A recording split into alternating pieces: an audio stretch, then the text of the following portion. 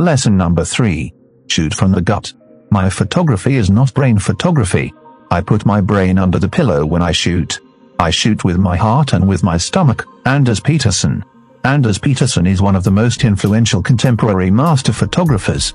He shoots with a simple point-and-shoot film camera, Contax T3, and shoots soulful black and white images which he refers to as personal documentary. He makes himself and the people he meets as his main subjects, and he shoots from the heart. A photograph without emotion is dead. The problem that a lot of photographers make is that they try to become too analytical with their photography. They are too preoccupied with composition, framing, form, nice light, and they forget the most important thing of making a memorable image, creating an image that has heart, soul, and passion. When you're out shooting, try not to be too analytical.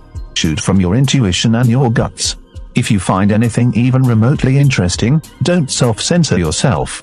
Don't let your brain tell you, don't take that shot, it is boring, and nobody will find it interesting. Take the photograph anyways, because you can.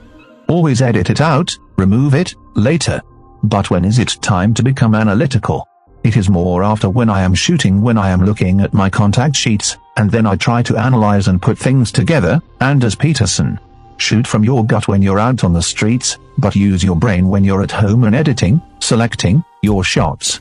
Analyze your images after the fact as a post-mortem, and learn how to kill your babies, weak photos that you are emotionally attached to, but you know aren't great photos. Separate the shooting and editing sides of your photography. They use different parts of your brains, and if you try to do both of them at the same time, you will fail. As a practical tip, turn off your LCD screen when shooting, and refrain from looking at your images immediately after you've shot them. They call this chimping. Why?